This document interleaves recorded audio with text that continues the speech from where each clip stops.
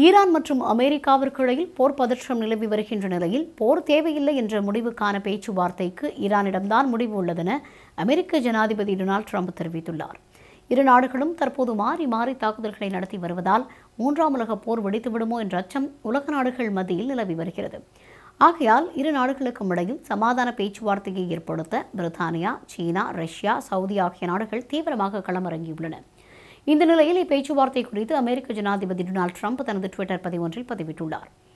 அதில் பொருளாதார தடைகள் மற்றும் ஆர்ப்பாட்டங்களின் காரணமாக ஈரான் திணறி வருகிறது.